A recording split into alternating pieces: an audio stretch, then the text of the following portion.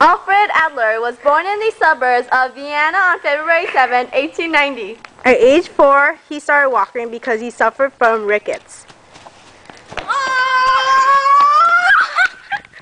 At age 5, Adler came down with a severe case of pneumonia and nearly died. I'm dying. Yes, I had the power. I want to be a doctor. Alfred was afraid of school. Honey, time to go to school. No! Son, don't believe in anything. Look, it's moving! No, it's not. Hey, your stupid sexual development. It's not stupid. Not everything is about sex. Ah.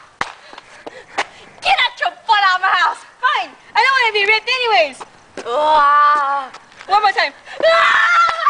After Adler left Freud's group, he created his own group called the Society for Individual Psychology. You're the chosen one. Come join us. Who wants to join the Society for Individual Psycho? I'm not psycho. No, it's psychology. Okay. Yeah! And this is how he met his wife, Raisa Timofeyevna Epstein. You let's go. You're so crazy.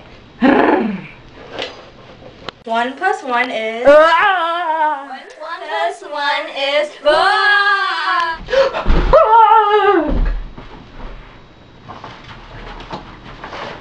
Rip. My brother. You butthole! At age 4, he started walking because he suffered from rickets.